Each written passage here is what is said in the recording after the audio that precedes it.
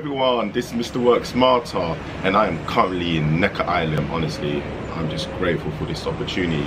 Like, this is just a once in a lifetime thing. Like, when my girlfriend told me that we're going to Necker Island, I was like, huh? As in Richard Branson's Island? Like, because I've heard great things about this place.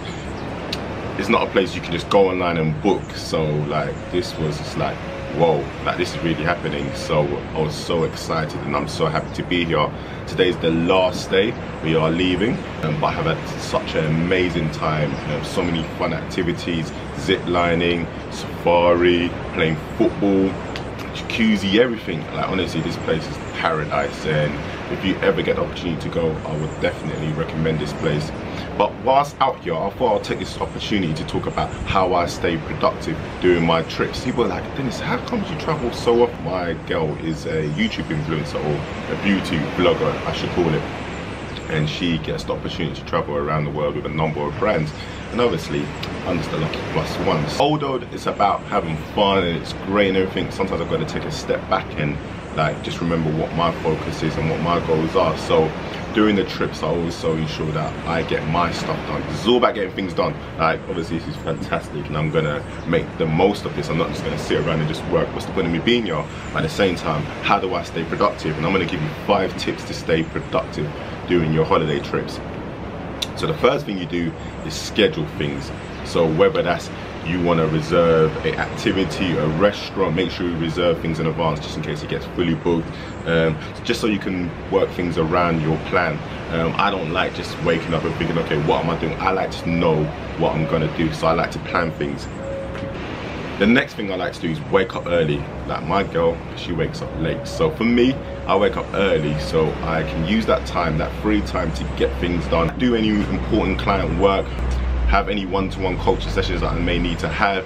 I make sure I get all the most important things done in the morning so that I can enjoy the rest of the day. Although I check my emails in the morning, I do cut back on emails. So if it's something I know is going to take up too much of my time, no, I literally skim through my emails during my holiday trips because I don't want to get caught up in emails. I just said I want to enjoy the moment, and I actually send out a notification. So if someone sends me an important email, they'll receive an automated message saying I'm not available at this moment and I'll get back to you at X time. The fourth thing is that I exercise frequently.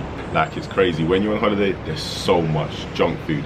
And on this island, it's unlimited food. Like, I'm not joking. You can order anything you want at any time. And honestly, it's a feast out here. Like, people are eating very good here. And if you're a drinker, I'm not a drinker, but this is unlimited drinks. So can you imagine how many drinks are coming? Honestly, it's so hard to stay awake. So during the night when we're partying, having a bit of fun, I'm falling asleep at the bar. Because I'm a lightweight. As big as I am, I can't really drink that much. So when it comes to drinking and eating, I've got to balance that with doing a bit of a jog in the morning, go to the gym. So yes, for me, I exercise very frequently when I travel. And lastly, network.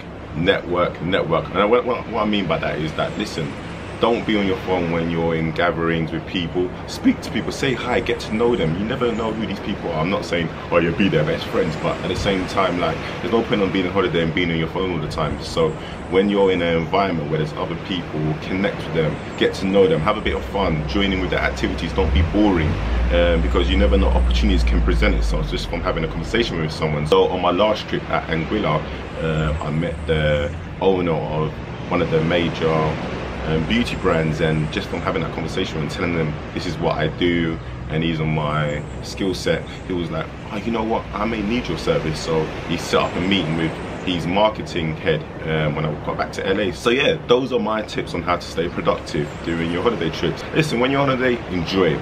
But I know if you're an entrepreneur and unfortunately you've got to, you know what I mean, make a living as well, you can't just have fun and let your business crumble because someone else is not running that for you. So if you're a small business owner just like myself, unfortunately you're gonna have to run things. Listen, you might have a family member or friends that can keep things ticking whilst you're away, then fantastic. If you can't, you could try and automate things, you can try outsource things, or just as you said, put a notification and let your clients know that you'll be away for a few days. There's nothing wrong with that, but at the same time it depends on the nature of your business as well. So at the end of the day, you don't want to let down your customers, and your customers come first. And on that note, thank you for listening to my tips.